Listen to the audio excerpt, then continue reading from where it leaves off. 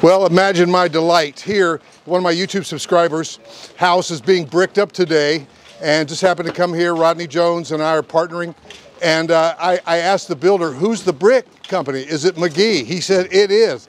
I said, man, I was so happy. Why? Because I love McGee brick. Now, they actually hold the Guinness Book of World Records for the world's fastest bricklayer. I'm not sure you want the fastest bricklayer, but that was for the competition. But here they are, man. They're putting the mortar down. Is that what it's called?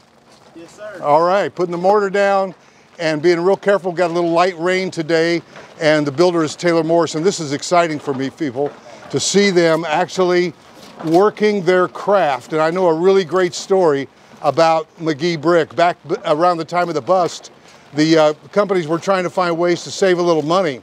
And on my house, which is a full brick house, we have what they call those coins, those decorative coins on this. Is that what you call them, coins? Yes, sir. Yeah, and so even though the builder was trying to find a way to save some money and said, well, hey, let's don't put the coins down. We'll just save a few bucks that way. And of course, McGee, the bricklayers, the masons, they said, yes, sir, but guess what happened? Because of their pride in their workmanship, they went ahead and did it anyway.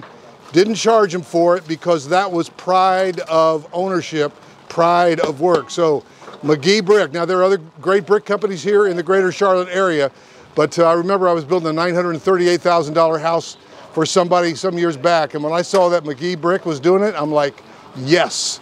So I'm excited about it.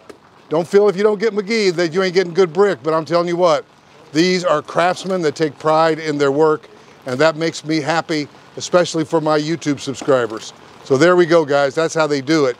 Ain't that right, son? Yes, sir. That's how we do it.